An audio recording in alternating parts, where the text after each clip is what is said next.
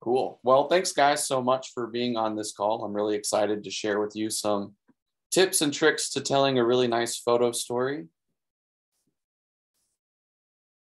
You guys are able to see that now, correct? Yes. Cool. All right, so let's get started.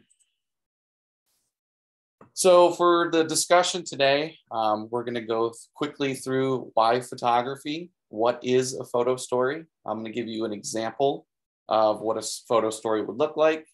And then we'll get into some tips for putting together your story, tips for general photography to make your story stand out. And then we'll go into a quick question session about that first part of the presentation. And then we'll get into some submission details, assistance, and your questions answered and all that kind of stuff. But before we do that, I just want to quickly introduce myself. My name is Justin Grubb. I'm the director and co-founder of Running Wild Media. We're basically a production company that's focused on wildlife and conservation storytelling. And so that storytelling can take different forms, whether it's film, whether it's educational outreach, whether it's photo exhibitions, photo stories, articles. We really use visual media to help tell a story, to essentially change behavior in an area that we want to do it. So our media that we create is part of the conservation initiative that we're trying to do. I'm also a photographer, a wildlife filmmaker, cinematographer, director, but my background is in wildlife biology. So I was a biologist for a number of years and then a teacher, and then kind of used my interest in photography and took my two career interests, combined everything, and now I'm here with this production company that specializes in conservation storytelling. So the first question I want to answer in this presentation is why photography? Beside the obvious, a picture is worth 1,000 words. I'm sure you guys have heard that several times, and it truly is. Like you see a picture and you kind of get a full story within that picture without needing someone to really describe it. So it's a very easy method of communication that sort of can reach different languages, different areas around the world, and really capture attention. So a good photo really evokes emotion, can really be used to share ideas, and a really good presented photo can change behavior if that's what you're trying to do, and create empathy with the subject and the characters in that photo. So the photo I chose to share with this is a photo of U.S. Fish and Wildlife with a red wolf in Florida. So you can kind of see how they're all leaning down and they're at the level of the wolf. The wolf is in this on a scale with the muzzle on its face, and they're kind of touching it, comforting the animal. There's a lot of emotion and things that are conveyed with this image that I think are pretty powerful. And so when you just see that image, you can kind of get a grasp of what's going on, versus if I were to sit here with no image as a reference and try to explain to you exactly what was going on. So photography is a very, very good way of sharing ideas quickly. And today's day and age, with the fact that we have the internet, things can be shared so easily. A picture can go viral. If you think about, the seahorse that's grasping the Q-tip, that's kind of the poster photo for like reducing ocean plastic. So really a single photo can spark an entire movement. And so that's why, photography could be such a powerful tool, easily shared, and can communicate with any language around the world. So how does that relate to a photo story? A photo story is pretty much exactly the same as every story that you've ever heard. It's just told through a series of photographs rather than, a song or a film or a storybook. So it really kind of like shrinks down the information that you're receiving to a set of images that convey the same story that you're used to seeing. So the story's got characters, it's got place, it's got a guide, it's got conflict, and it's got resolution.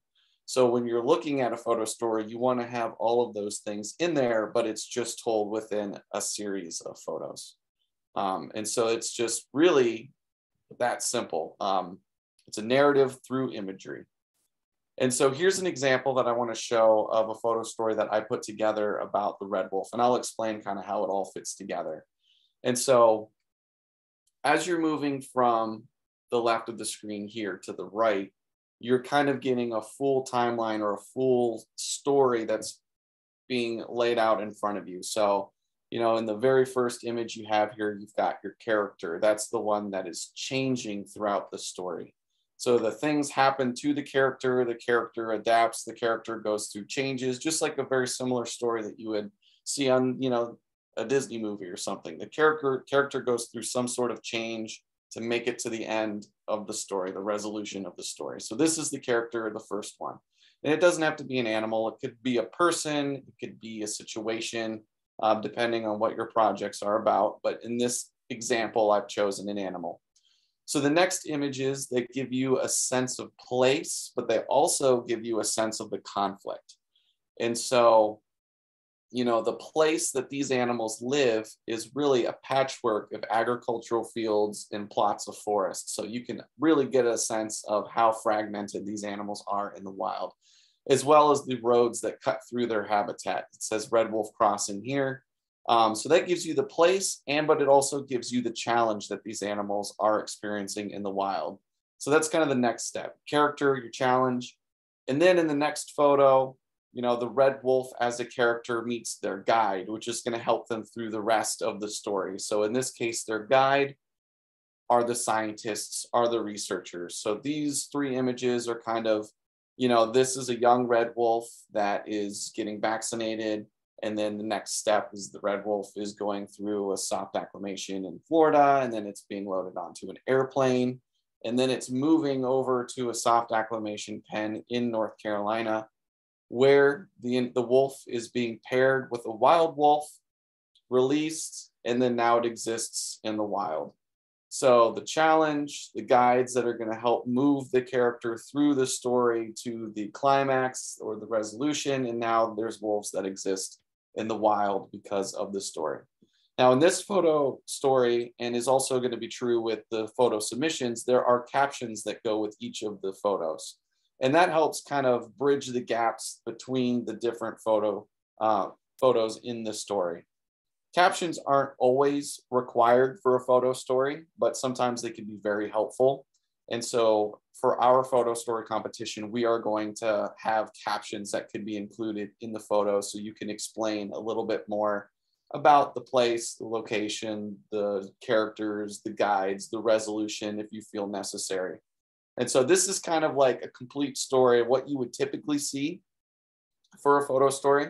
Now note the number of images that are in it. It's not an overwhelming amount of images. It's also, a perfect number of images that can describe the scenes. So you're really taking a snapshot of a scene. You're choosing one photo to represent that scene, and you're plugging it into your photo story. And that's kind of how a photo story is laid out. So this is generally how you would want to read a photo story as well, from left to right, in a timeline of the story, how it unfolds. So an example format that we came up with, now this is just an example. You don't have to stick with this whatsoever. In fact, that's the whole point of art, right? Is challenging the social norms or the standards. So maybe a submission that we'll get will be completely different than anything that anyone's ever put together for a photo story, but it might change the whole photo story understanding on its head, which is great. But this is just an example. If you're struggling getting started, this is just something that you can use to help guide you through creating your photo story. So the first photo would be of your main subject. It doesn't have to be an animal. It could be an environment. It could be a person. It could be a community. It could be a group of people. It could literally be whatever your goal is or whatever your thing is that you are going to try and change through the use of the conservation standards, the things that's going to go through growth. And so the next image, you want to do the scale of the story, if it's a landscape or if it's a habitat or if it's a population or the number of people involved. You could do that in one or two photos. Generally, if you need more, you can also do that. Like I said, there's no real rules to this. This is just sort of a guideline.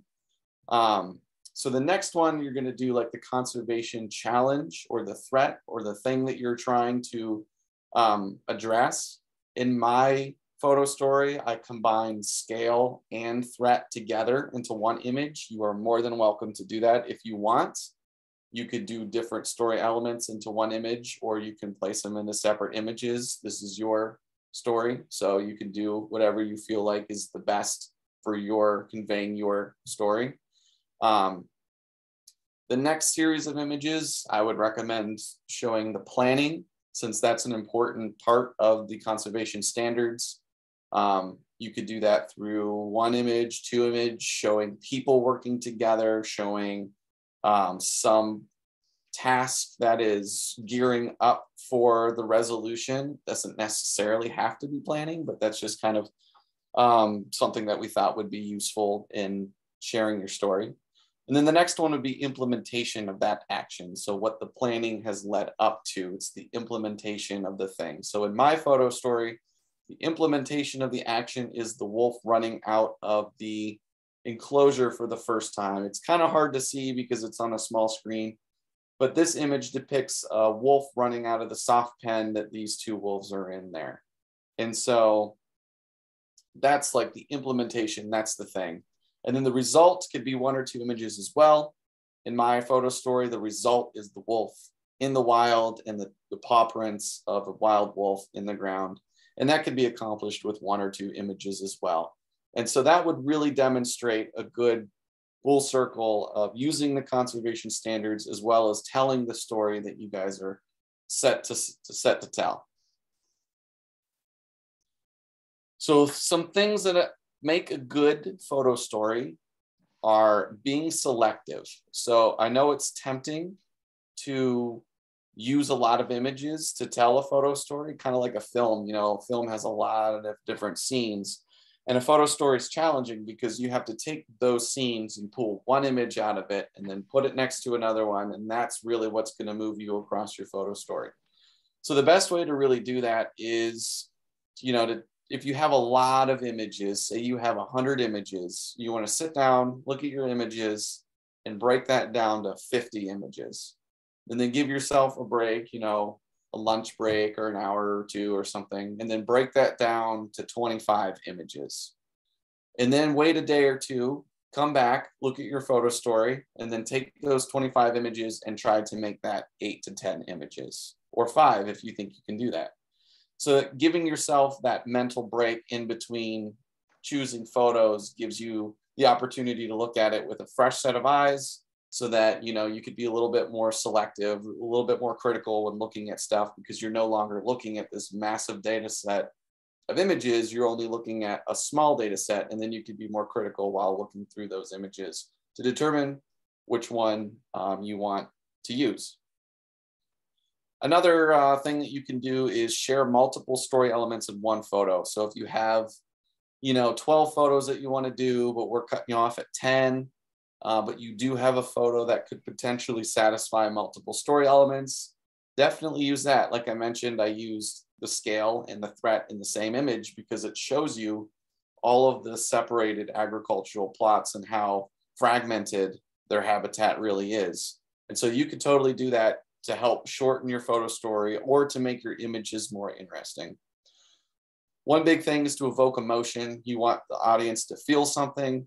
I'll get into that a little bit more when we talk about photography, but one really good way to evoke emotion is to get eye level and to use certain colors in your images. So getting eye level of the animal or the subject or the habitat close up, that's a really good way to evoke emotion.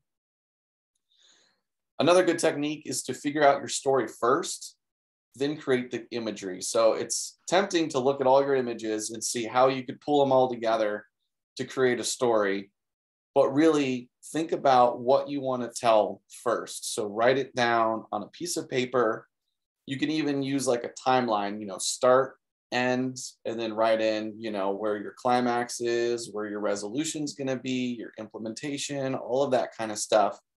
And figure out what part of your conservation project is going to fit those story elements the best, and then go looking for the images that fit that. You are more than welcome to use images that you already have in the past and bring them forward to make up this photo story. But if you're seeing some gaps in your photo story, then you can go and take new photos and go out and try to get as much as you can to fill that in using the techniques that you'll learn about in this presentation. But that's something that'll be really helpful, because if you have the story and all the elements of the story, finding the photos and then placing them is going to be a lot easier. And then in between the individual scenes, use a variety of shots and perspectives. That's going to make it visually more appealing for people when they look at your story. And it's going to help them understand a little bit better because they're going to be interested. So if you're using close-ups, wides, telephotos, aerials, all that kind of stuff in between different elements of your story, it's just going to make it a lot more interesting and visually pleasing so that you can really get pulled through that story because you're really wanting to know what's the next image, what's coming up next, because your mind is going to be on edge. You know, it's not going to necessarily be able to predict what's going to be coming next. And so that's what's going to bring you through. You're going to want to see what's coming next, and that's going to get you all the way to the end of that story.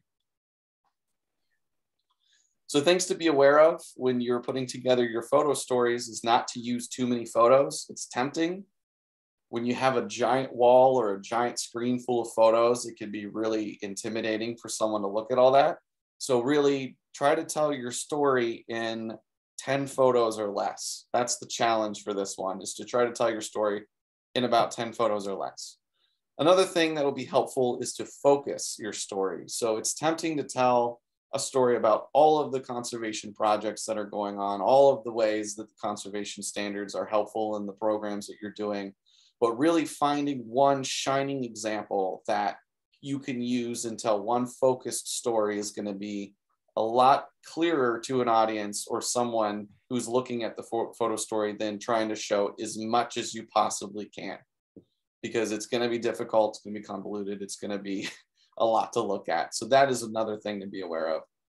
And then also know the story elements. Like I mentioned, your character, your guide, your conflict, your resolution, your sense of place. Those are all typical photo or typical story elements that you want to include in your photo story. And there's tons of references online you can go to. If you just Google like, what is a story, you can find all of these different things. And all of the guides are going to have different elements that they think they rank that are most important for a story. And then you're going to click on the next link and it's going to have a completely different list of things that are important in a story. But generally, you know, you want a character, a place, a guide that's going to move that character through the conflict and into the resolution. So for an example, I'm going to use Star Wars. Your character is Luke Skywalker.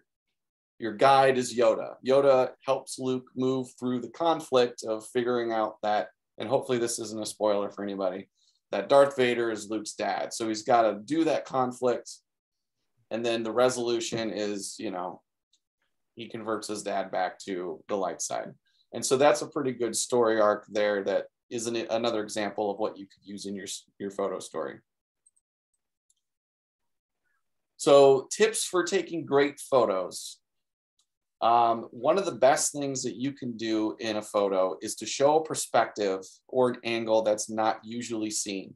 So we walk around the world on 2 feet and we generally see it between 5 to 6 feet. And that's just kind of how humans are looking at the world. So everyone's used to seeing the world from a certain angle. But if you deviate from that and you show people angles and perspectives that they don't normally get to see, then that's what's going to make something interesting for them, because that's not what people are used to seeing. So things like eye level with an animal, above an animal that people don't typically get above, like a bird. You know, people are used to seeing birds from the ground looking up, but if you can show a bird from above, it's a completely new angle, completely different, and that'll catch somebody's eye.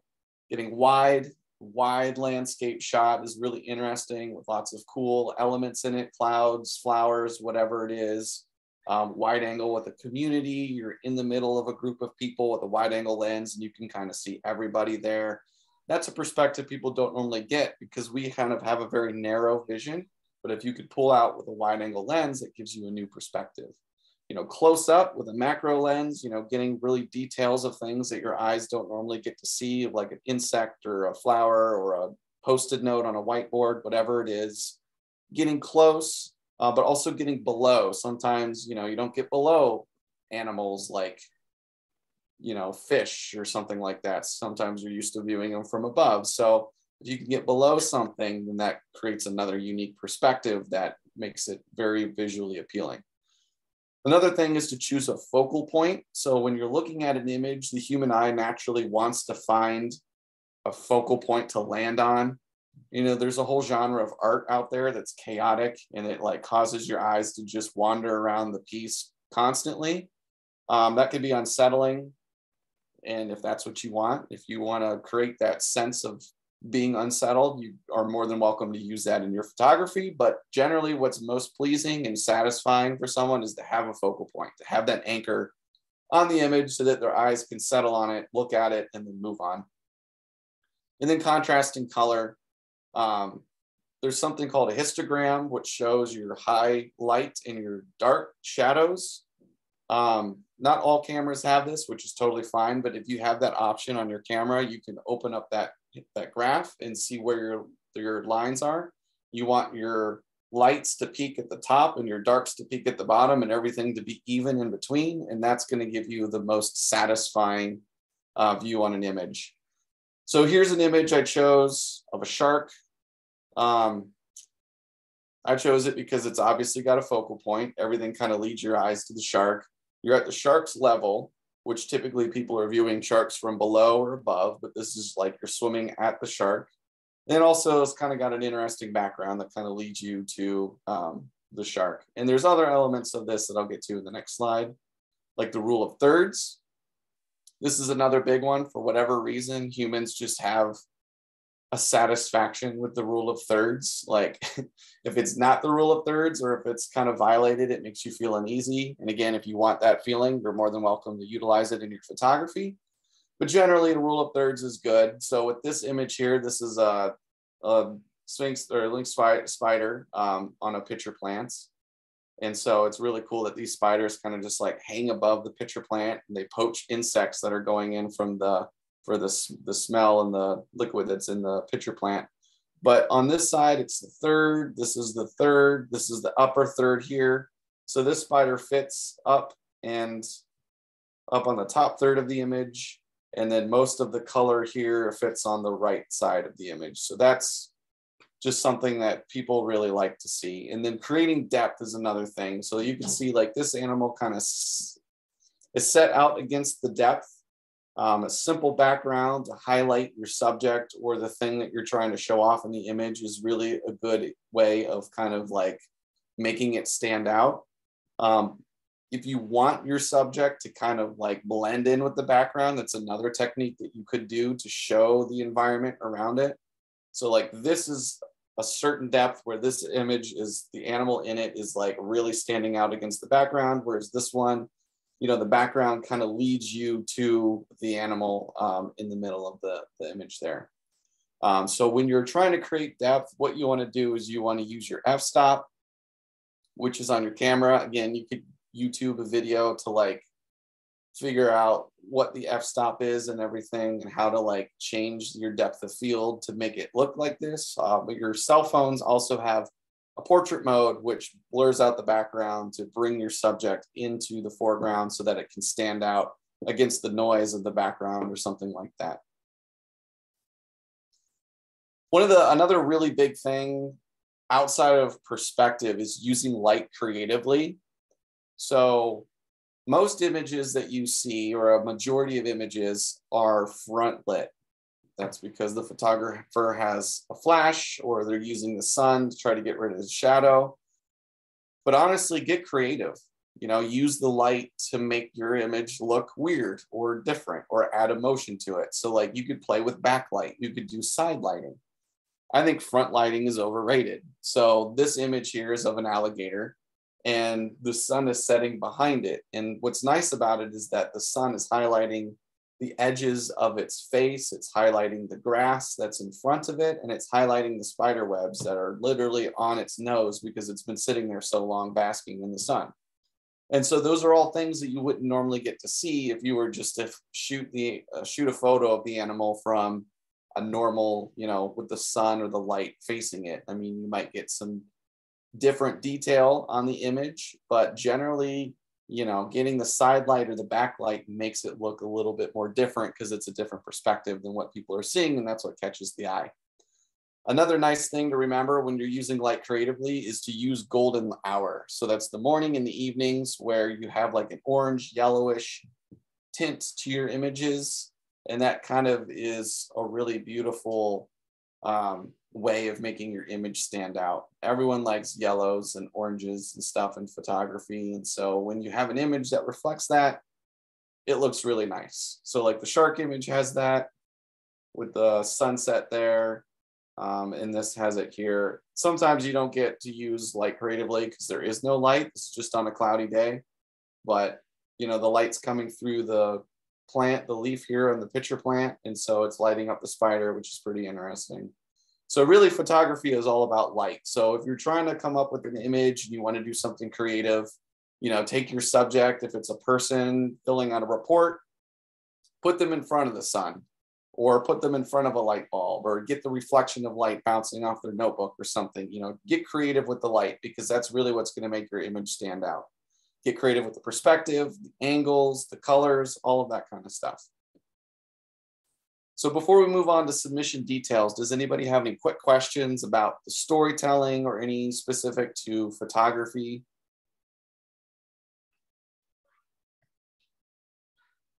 Justin, that was super helpful. This is Caroline. I love some of those tips, and I took little screenshots, even though I know this is going to be recorded. I did have a question.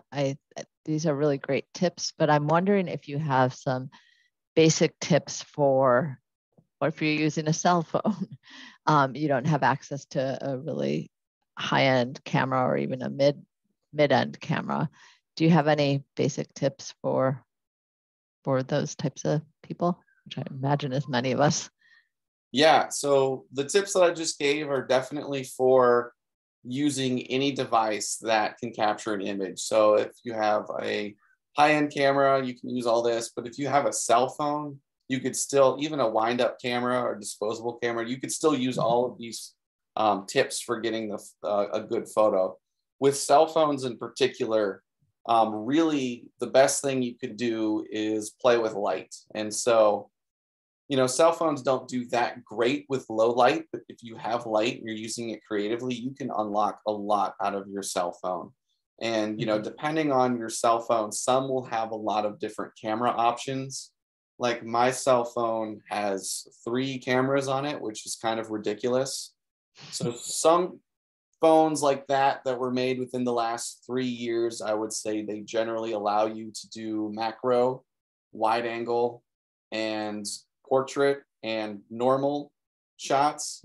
But even if you only have one setting and it's to take a photo on your camera and you have one camera, you know, you can get down on the ground, lay on your belly to take photos. You can stand up high to take photos. You can play with angles and tilt your camera a little bit, and, you know, really play with the light, because when you get good lighting on your photos, a cell phone camera is going to take a very good image.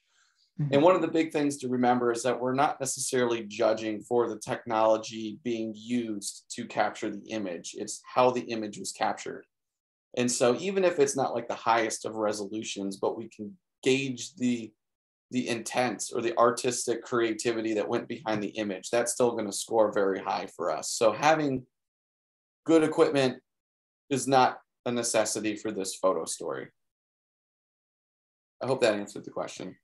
That did. I'm maybe if, like, one thing I found, I just recently bought an iPhone. Becky, I know you have your hand up, so I'll be quick. And I discovered the portrait mode, and which, you know, I didn't have that option in previous phones or cameras even, or I didn't know how to access it. But do you think that's a good option for people, so that you can kind of focus in on your subject and create more of a blurry background? Yeah, if you have that option on your phone, that's definitely a good option to use, because it does create that depth. I did mention earlier that your f-stop can be used to create or manipulate your depth of field, but portrait mode is a good method to do that as well as macro mode. Some phones have that as well, where you can like pick the flower. Sometimes they'll have like an image of a mountain, a flower, a person.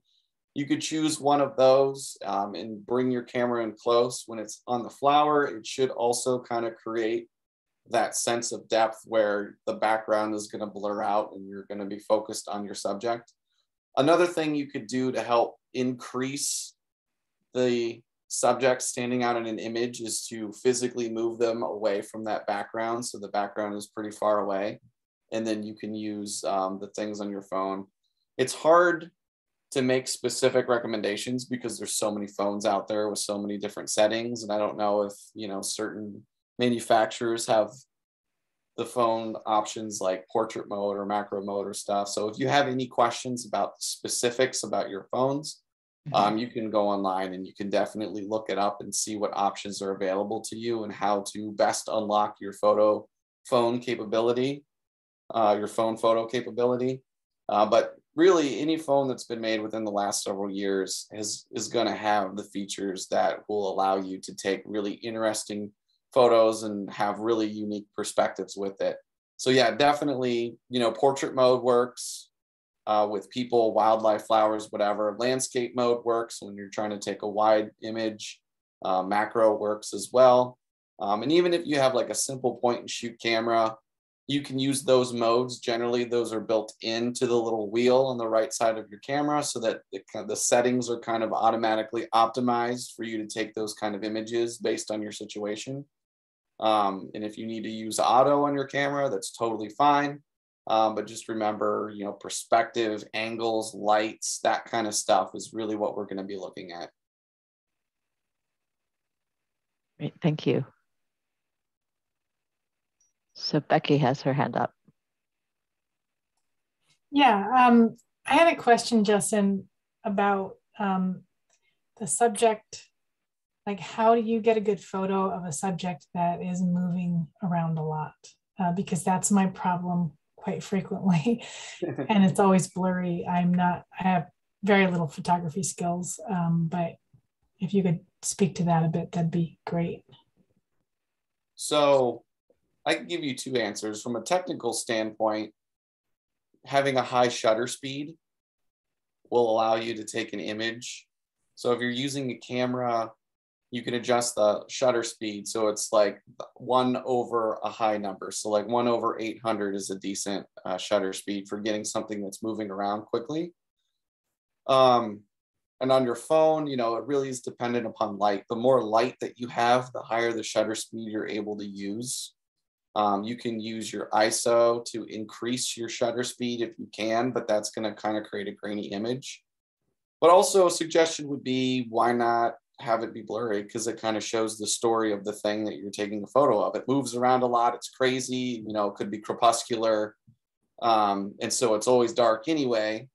And maybe the image just shows the story more, that it's a blurry little thing that's running around in the forest, because that could be its strategy for survival, or whatever it is. So that you could use the challenge of taking a clear photo and just integrate that into the story that you're trying to convey, if you're limited on the technology that you're using, or use lots of shutters, or use lots of ISO and crank up the shutter speed to get as much as you can.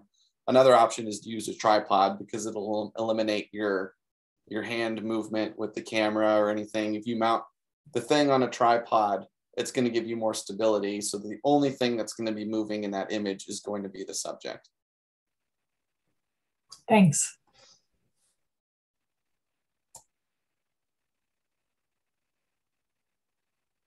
Cool. I can move on to some submission details unless there's one more question. Sorry, Justin, I wrote something in the chat and I was asked if I can mention it. I'm Christina. I got some tiny clip-on lenses that you can clip onto a phone, and they do fun things like, you can add a macro or a fisheye effect, and they're not too expensive, and they can do fun, creative things. So that could be another idea. Yep, that is 100% a good idea. And I have used one before where it's pretty nice. Just like you said, it's like a microscope clip-on that I used. Mm-hmm. It was pretty affordable. and I got a really weird image. I was like taking pictures of like printer text on a piece of paper, and it was cool to see how inconsistent it was. So yeah, those are definitely a great thing that you could use for your phone to get weird perspectives and things like that.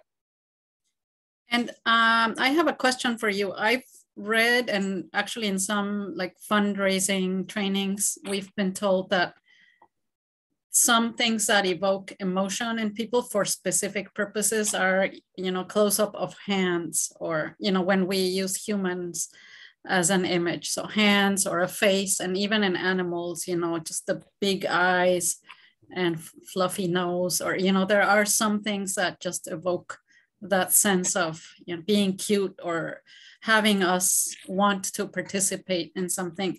Is there, you know, are there specific tips you want to give us on if we want to convey something about people in our story? Yeah, if you want to convey something specific about people, you know, really depending on the emotion that you're trying to convey and like how close you want to feel. So like if you're going to be really close up to a person, I mean, that's a really intimate sort of moment there with the photo. And so that's going to make that person feel very close to the action or what's going on that way. With wildlife, it's like really focusing on the eyes. And the same with people. Like if you've got a person in an environment and they're doing something, you know, really make sure that the focus is on the eyes, because that's what you're going to connect with when someone's looking at an image of a person or an animal or whatever. The first thing that they're going to do is look at the eye, because that's just a natural focal point, but it's also kind of our social society kind of thing. That's what we're used to looking at in a photo. So if you're trying to make that emotional connection with your subject, focus on the eye and get close. If you're trying to really show scale or looking at something from an outside perspective, then get far away from your subject and don't focus on the eye. Focus on something like an action or a thing that's happening, because that's going to divert that person's gaze on the photo to something different to make them feel a little bit farther away from what's going on. Hands are a good one. Another thing, like I know within the theory of change stuff, you know, Post-it notes on a whiteboard are really popular. So, you know, getting the hand with the pencil writing on it, or like getting that close up, is also a good intimate way of showing like the work that's being done. But I would suggest, you know, always kind of working in a face or something in the background to where you can also have that human connection. So if your focus is on the hand and the writing, and that's representing like an idea, you could still have like a person or something with eyes that's out of focus, and it'll still achieve the goal that you're trying to set with the photo. But again, it's, you know, a lot of these things, there's not really hard rules around. It's like the Pirates Code. They're more of like a set of guidelines. So, you know, if you have an idea or a perspective or something that you think evokes an emotion that, you know, you haven't read or you haven't heard of yet, then give it a try. You know, it's kind of all about experimentation. But yeah, the biggest thing for building that emotional connection is eyes, eyeballs. Thank you.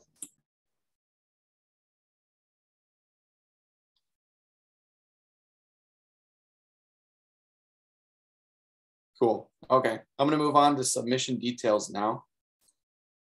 So these are just kind of the details of submitting your photo story and making sure everything is, you know, organized in the way it best can be for us to go through it. So again, the guideline for submission, I mentioned it earlier, but it's now finally here in writing. 5 to 10 photos is recommended. I think that's generally, we're not going to accept any more than 10. 5 to 10, I think if you have a single story and you're telling it efficiently, you can stay under 10 photos. Captions are going to be included with each of the photos, and you can do 2 to 5 sentences per caption. So that's about a paragraph, and that gives you the ability to, you know, kind of establish your background or establish your character or explain your character, and then bring that character through the rest of your story by, you know, creating those bridges between your scenes so that's a little bit easier to understand. You can tell photo stories without captions, but generally I would say most photo stories do include captions. So you are more than welcome to go through there and add, 5 sentences per caption per photo to help bring us through the story. Another important thing is to remember to name your photos specifically. That will help us make sure that it's in order, because sometimes, technology does what technology does best and makes things very difficult. And so it might reorganize the photos, but having them in numbered with your name of the photo and your organization will help us make sure that everything's laid out appropriately and how you want to see it in the final form. A little bit about judging. I touched on this earlier, but I'll say it again. We're not necessarily looking at high quality, expensive photos. We're really looking for creativity. We're looking for perspective. We're looking for art. And that's really what's going to help tell your story, because, stories really are about the story. The way you deliver them can vary, but if it's a strong story and it clearly illustrates the use of the conservation standards, then that will be judged well. If you have bad photos, good story, clearly use illustrate the conservation standards, and that's being judged against a photo story that doesn't really clearly identify or clearly illustrate the use of the standards and has kind of a weird story or a weak story, has really good photos, the one with the strong story is probably going to judge better in this competition. And so special considerations for your submissions. A project that's gone full cycle will also do pretty well in judging, something that you can show, from the very start of the circle to the very end, that shows a complete story arc, a full cycle of the standards, that'll do really well. And a project that incorporates human well-being or climate change is a topic that we're particularly interested in showcasing for this, just because that's a really important one. And then focusing on a specific story, again, not falling into the trap of telling all of your stories and all of the ways that the conservation standards have been used in your programs, but like focusing on one specific program example that shows the full story arc, the full cycle, will do really well in the competition. So important dates: the last day for photo submissions are July 15th. I'll say again, the photos don't have to be taken between now and July 15th. They could be taken in the past. A question that had come up previously is, can you use images from other photographers? The answer is it depends. It depends on the agreement that each organization has with that photographer. If that photographer allows you to use that image for commercial purposes or competitions or whatever, then go ahead and use it. But if you're looking at submitting an image that a photographer had donated in the past, or that you had been using in the past, but it has to be watermarked, I would just reach out to that photographer, revisit the agreement or contract you have with that photographer to determine whether or not it's appropriate to submit their images as a part of your photo story. Generally, it should be okay, but just make sure that you check in with them first, or check the agreement, or just make sure that you can use it. Judging is to be done in August and September, with the winners being announced hopefully at the CCNet rally in mid-October. Hey, Justin, could I ask one question or maybe make one comment? Yes. I think your point was really good about using other people's photos, and maybe I think you should always have their permission to use it for these purposes, but maybe another option too is to not take like say you win, not take the prize if that's going to be violating the agreement. Because I hope that people will do this just because they want to share their stories with the conservation standards community. So that might be one way around it. Just a thought to share. Mm-hmm. Yeah, that's a good one. So yeah, I mean, it's just sometimes photography can get a little confusing with rights and usage and stuff like that. So just when you're submitting, make sure you're good to go. So the awards are really cool. And if you get first place, you get to choose 2 prizes. And then second and third place get to choose 1 prize from this list. And this list is published on the Photo Story announcement. So if you want to revisit this with the links, you can definitely do that. But just real quickly, one of the prizes is a testimonial video. That's what we've been putting out over the last 2 years, of just kind of a short video that showcases your organization and use of the standards. Training for 2 individuals with the course, the Durrell's Wildlife Conservation Trust's course. Training for 1 individual for step 3 implementation, travel reimbursement for participation in the CCNet rally or a CMP retreat, or a 1-year single project subscription to Meraki. So again, these links and everything are available on the announcement that we had put out. And so you can get more information there. But these are the prizes. They're pretty fun. Also, you get eternal glory for being first place. Exactly. People will always look at you and be like, wow, that is the organization that won 2022's photo competition with CMP. Like, well, we didn't say that. That makes me realize that at least we didn't say it here, but the big award is that your story will be featured on the Conservation Standards website into eternity. So that's what we're really trying to do here. Is we know there are so many great case studies out there, so many great stories to share. And so we're trying to come up with different ways to help that happen. And the prizes are a little bit of an incentive, but really the glory is in sharing your story with the community.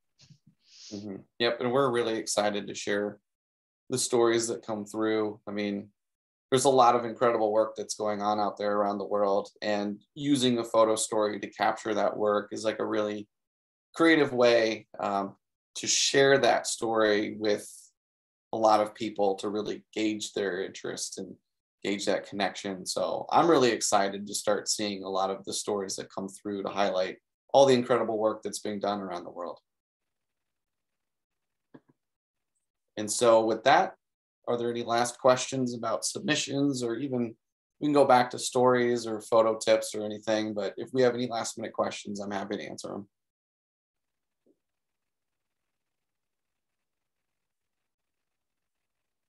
Justin, I have a question about the thirds Yes. rule. So I think that generally makes sense. But I'm curious, like just even in this photo, like I'd say that that's more than a third. So how do you determine the thirds? Is it just like having the subject off center, or Yeah, so with this photo, the actual photo, it's on the third, but I've compressed it to fit PowerPoint. Oh, okay. But so generally you could just eyeball it.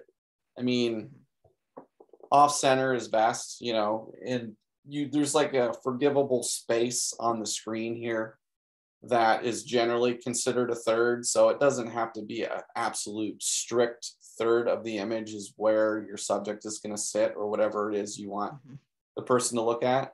On your phone and on your camera, you do have the option to put up grid lines. And those are just literally the thirds going across both ways, where you can use those as a guide to kind of fit your subject where you want to on your image. If you really want to get that strict third, you can do that. And I did use that with this image. This image actually represents thirds here and a half here. So, again, those are just general rules, but you can always break those rules. That's the whole point of photography, is sort of breaking rules, except for, dumping a camera that's not waterproof underwater. That's a rule that you don't want to break in photography.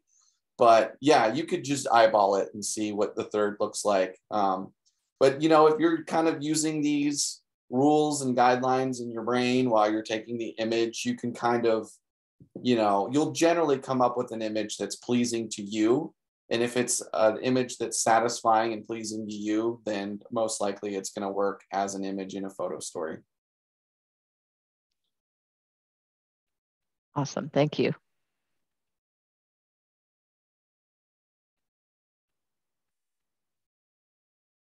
Cool. Well, if there are no more questions, that is fine. I will be available during this competition to answer questions. I will just help you with technical questions and submission detail questions and things like that. And you can get my contact information from any of the CMP staff on this call. Or yeah, so, you know, we'd be available for you as a resource, but I'm not going to give you too much information. I'm not going to give any feedback on anything. I'll just give you technical answers or things like that. So yeah, I really appreciate you guys being on the call and your interest in this photography competition. I think it's going to be really fun. I think it's a great way to showcase the work that's being done with the conservation standards to really change the way that these habitats and communities and wildlife are you know, thriving and surviving. So I appreciate all your guys' time, and thanks again. This is great. Thank you, Justin. Thank you, Justin. Really appreciate it. Yeah, and what a great idea. Thank you. And thanks for the webinar.